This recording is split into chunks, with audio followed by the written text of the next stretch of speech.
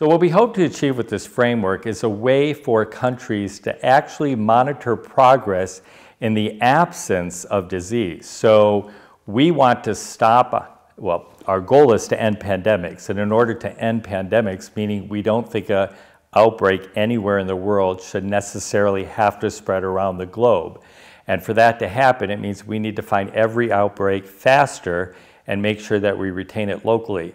So in order to monitor progress when you're preventing epidemics from spreading, you need some sort of indication of how well you're doing.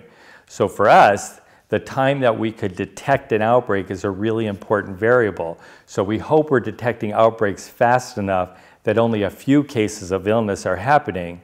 So we don't want to be monitoring, the amount of illness or death because we'd like to prevent that. So looking at variables like how fast can we find an outbreak is one way for us to say, great, we're still making progress.